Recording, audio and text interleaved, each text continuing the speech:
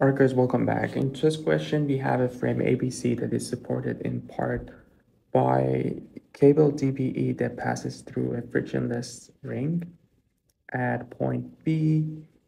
Knowing that the tension in the cable is 385 Newton, we need to determine the components of the force exerted by the cable on the support D.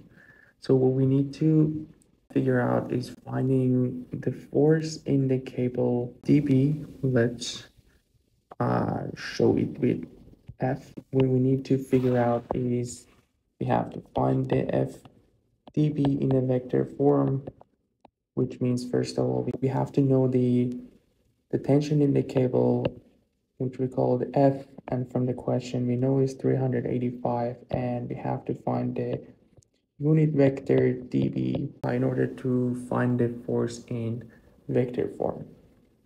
And for finding the unit vector or and dB, we can also show it with lambda 2. Well, we need to find these dB and the magnitude of the dB. And one easy way to do this is to find the coordinates of B, and coordinates of B minus D would give us the vector dB. And for finding that, we have to find the x component of B and subtract that by the x component of D. Let's go with that one first. So if you want to find the x component of B, we have 480 millimeter. And if we want to find the x component of D, we have 0. So this will be our x or y component. If we want to find the y component, looking at the B, we see that it's in the xyz plane. So there is no y component. And for D, the y component will be 510. So that's our J. And for K, if we look at z component of B, we'll see that we are on the positive side of Z, and it's 600. So we have 600 for that. And if we look at the Z component of D, we'll see that we have 280. So that would be the numerator there. And if we want to find the magnitude, we simply have the square root of y component squared, which is 480 plus 5 squared plus 600 minus 280, which is 320 squared.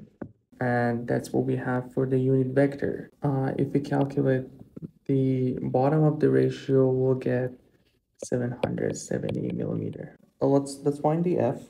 So for finding F dB, what we have is again F times the unit vector, which from the question we know F is 385.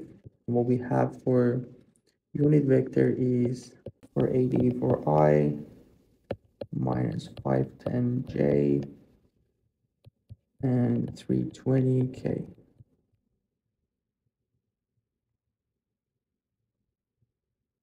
And we'll be fine at the end. For here will be 240 for I component minus 255 for J, and we'll add 160 for K, and that would be all, and the unit will be Newton. And that would be the final answer for this question. See you guys next time.